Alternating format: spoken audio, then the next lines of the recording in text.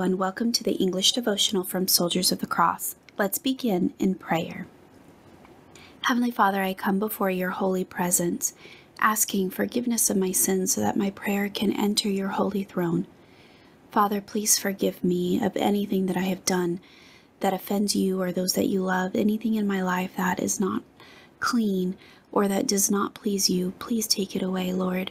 Wash me white as snow with the blood of your Son, Jesus Christ. Father, I ask that you will open up our hearts and our minds for the devotional that you have in store for us today. Allow us to understand what it is that you are trying to teach us. Allow us to make it tangible and applicable in our own life. Father God, please be with us and guide us and direct us. Be with those who are hurting right now, who are struggling, who are fighting battles, Lord, that no one else knows. I ask you, Father God, a very special blessing upon them. Show yourself to them in a mighty way. Make yourself known to them so that they have no doubts that you are King of Kings and the Lord of Lords. Father, thank you for being our refuge and our strength, our fortress. Thank you, Father God, for being righteous and faithful. Thank you for being our advocate. Thank you for being our comforter. Thank you for being who you are. These things I ask in your Son's name. Amen. Our Father who art in heaven, hallowed be thy name. Thy kingdom come, thy will be done, on earth as it is in heaven. Give us this day our daily bread, and forgive us our debts as we forgive our debtors. Lead us not into temptation, but deliver us from evil. For thine is the kingdom, and the power, and the glory, forever and ever. Amen.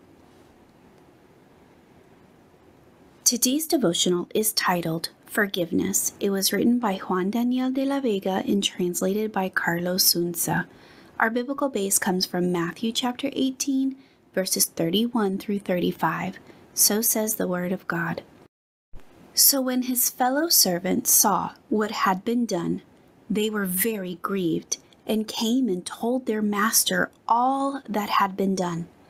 Then his master, after he had called him, said to him, "You wicked servant, I forgave you all that debt because you begged me. Should you not also have had compassion on your fellow servant, just as I had pity on you?" And his master was angry and delivered him to the torturers until he should pay all that was due to him.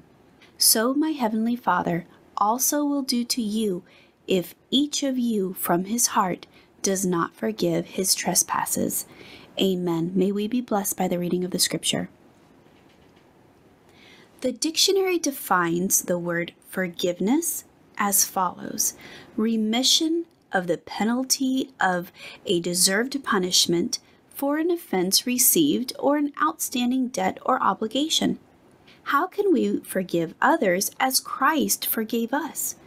When Paul says, "as Christ forgave you," he is synthesizing in one phrase the enormous work of God in Christ on our behalf.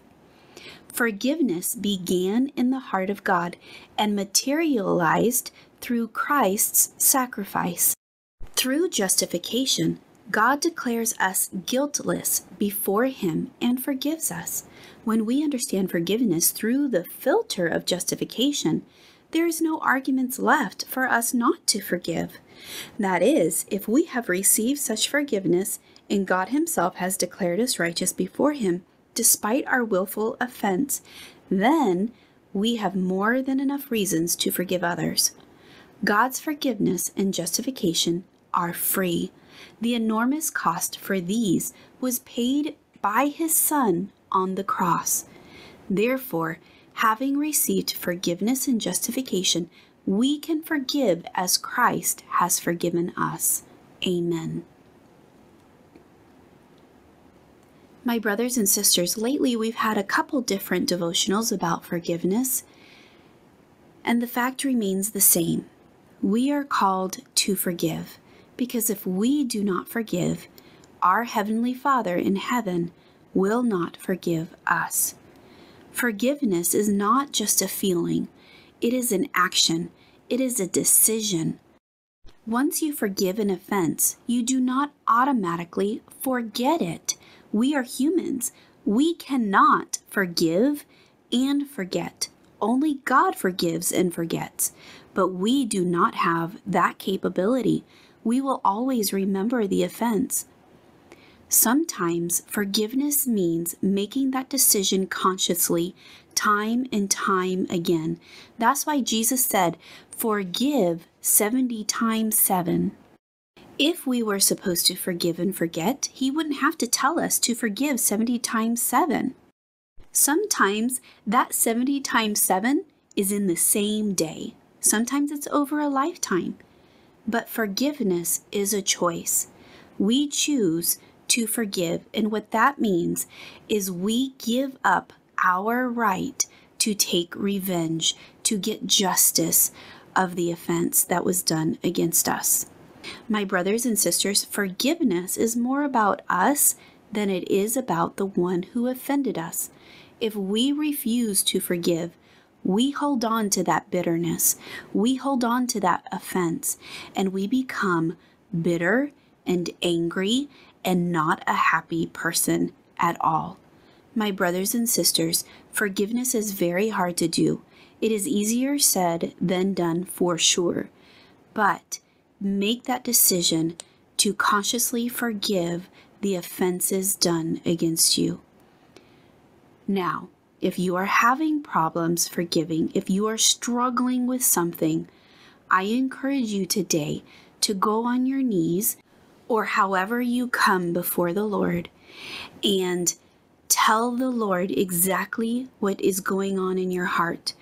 Be honest with Him. Tell Him, "Lord, I am so angry at this person. I am having trouble forgiving. And you know what? I don't even want to forgive. But I want to only because I'm trying to be obedient, but I really don't feel like it." You know what? An honest conversation like that with God, He is going to help you. He is going to give you the strength. Sometimes talking it out with our Heavenly Father gives us that strength, that resolve to do what He is commanding us to do. I promise you, the Word of God is very clear.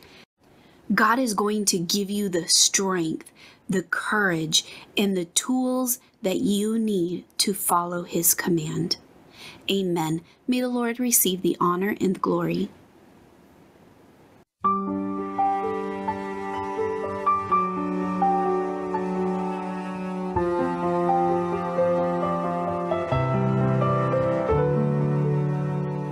I want a heart that forgives, a heart full of love, one with compassion just like yours above, one that overcomes evil with goodness and love, like it never happened, never holding a grudge. Want a heart that forgives, that lives and lets live, one that keeps loving over and over again, one that men can offend because your word is within, one that loves without price like you, Lord Jesus Christ. Want a heart that loves everybody, even my enemies. Want to love like you, be like you, just like you did. Want a heart that forgives.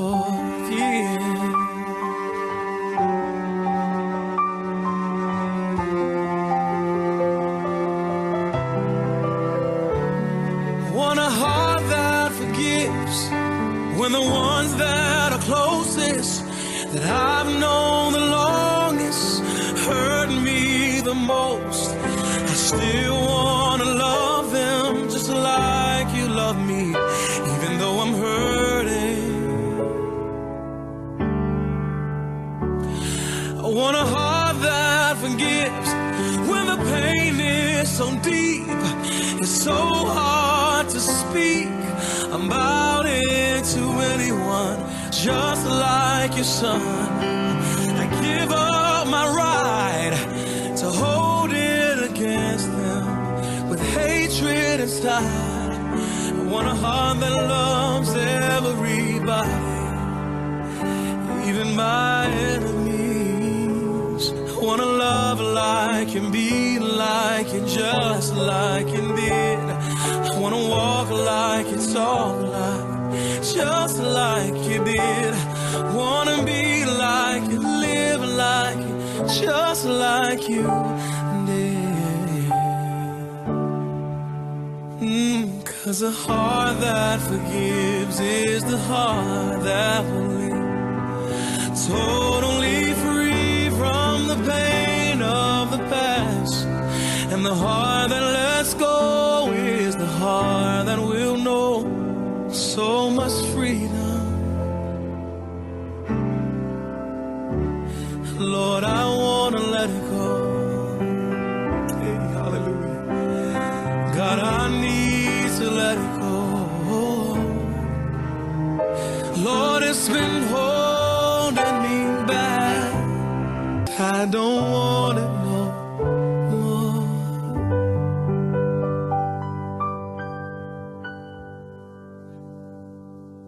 Amen. What a beautiful song. And now, my brothers and sisters, I invite you to check out our YouTube channel, SCC English Ministry, for our daily Bible reading as we work through the book of Judges.